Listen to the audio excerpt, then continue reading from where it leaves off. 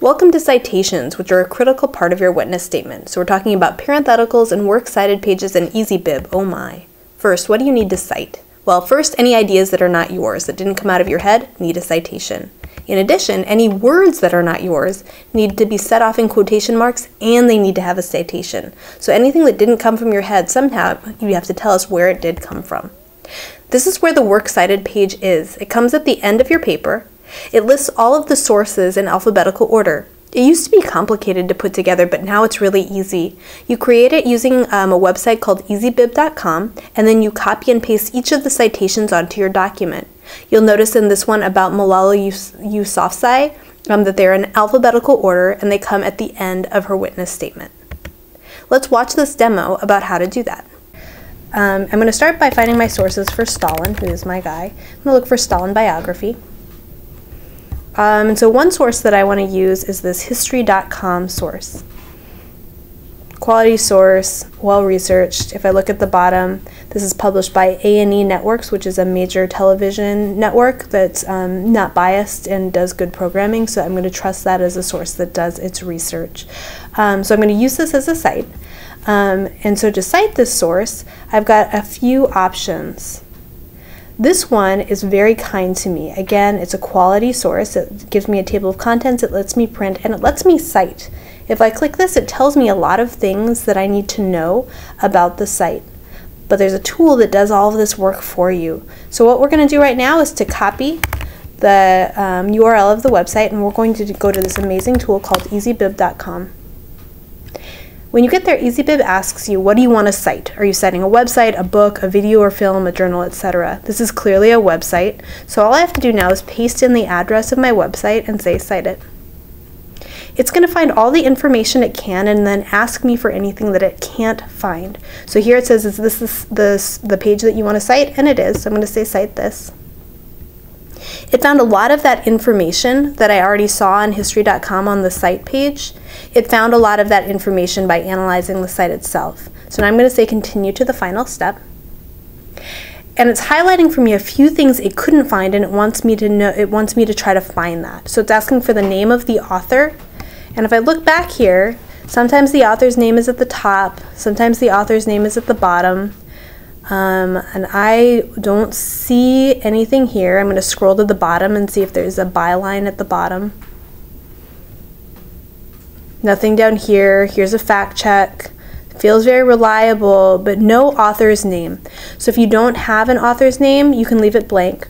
Recall that this site at the top, it actually gave the author's name as history.com staff, which means it's kind of an unknown author. So here I'm going to leave it blank. I do have history.com staff.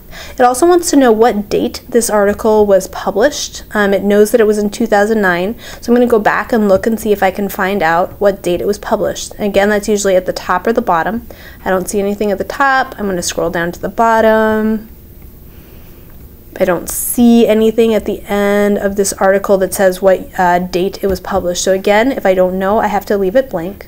When I've gotten all the information I can find, then I say create citation. And EasyBib makes it for me. I'm going to copy this, and this goes into my works cited page in alphabetical order. Let's try another search. Okay, so I'm going to look for another source that I like. Lots look decent. I tend to really like the BBC. They do a good job. So I'm going to go look at the BBC. Again, scrolling through. I know the BBC is a major newspaper, looks well researched, really well put together timeline information. Oh man, an amazing quote if I were researching Stalin. Okay, it looks pretty good to me. I'm going to use this as a quality source. So I'm going to copy this, go back to EasyBib. Again, this is a website, so I'm pasting it in, say cite it. Again, EasyBib will try to find all the information it can, so say cite this. And here's the information it could find. It wants help finding a couple other things, so let's go forward. So it wants to know what is the title. It says this title is long, so I could probably take off I wonder. Here's the rest of the title. I'm looking at it.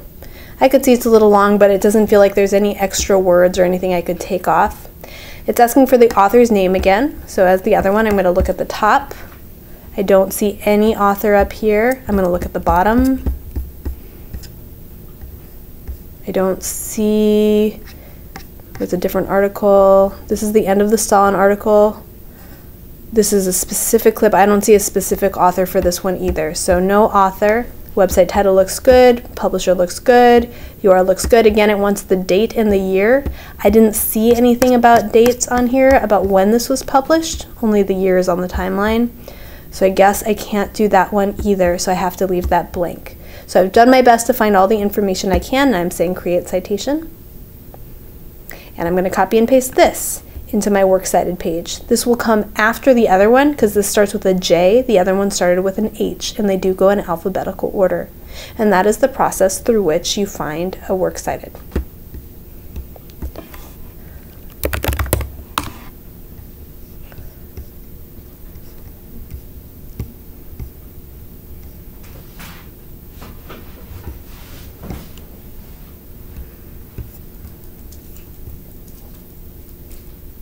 Let's go find one more source that's a little bit different and see what that one looks like. So here's The Atlantic. It's a major national magazine, tends to be well researched, definitely leans toward the left, a little bit liberal, so something to be aware of, but otherwise a relatively quality source.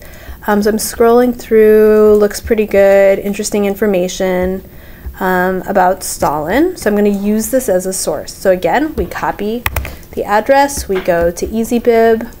This is a website. We're pasting it in, say cite it. And it's found some information. Let's say cite this. Okay, I found a lot of information for me already. Let's see what I still need to find. So it found the author's name. So this one has an author's name, Anne Applebaum. The Atlantic looks right. That is the publisher of that website. If I couldn't find it, I could find that by scrolling all the way down to the bottom. I'm going to trust that this is the Atlantic Media Company and move forward. And then it gives me the date that it was published. And there's no other information I need, so I'm going to go ahead and create that citation. And then I'm going to copy and paste this one into my works cited page. Notice this one looks different because I actually have an author's name, and so it's beginning with the author's last name, comma, her first name, and then the title. And that's how you build your works cited page. Good luck. Now that you've seen the demo on how to put together your works cited section, you can use those full citations to create your parenthetical. So if you look at the full citation, which comes at the end of the paper in the works cited page, if you look at the full citation, which comes at the end of your paper in the works cited page, the parenthetical just comes from whatever is at the beginning of the full citation. So in the first one, the beginning is history.com staff. And that's what goes in your parenthetical. For the next one, what do you think the parenthetical would be? If you said Hingley, you're correct. Look at the next one. We don't have an author's name in the next one, but we still use whatever's at the beginning of the citation. So it should be this: Joseph Stalin, national hero or cold-blooded murderer. Last one. And if you said Simkin, you're right. Okay, so the parenthetical citation that shows up right after the evidence as part of your CECA should just come from the very beginning of the full citation. And it's either going to be the author's name, last name, or the title of the article or book if you don't have an author name. And that parenthetical citation is the other piece of your citation. So now you know. Make sure that in your witness statement you have cited all the sources you used to gather your information at the end of your document in a works cited section. Also, make sure that every fact or quote you researched is followed by a parenthetical citation in the body paragraphs that matches an entry in your works cited section. And make sure that any direct quotes, anything that you didn't write in your own words, are set off in quotation marks so that you are not plagiarizing. Take a minute and go get these ready to go in your statement. Remember that on your final draft, if you have a missing works cited or if you are missing citations, you will be impeached for lack of credibility during the trial. Good luck.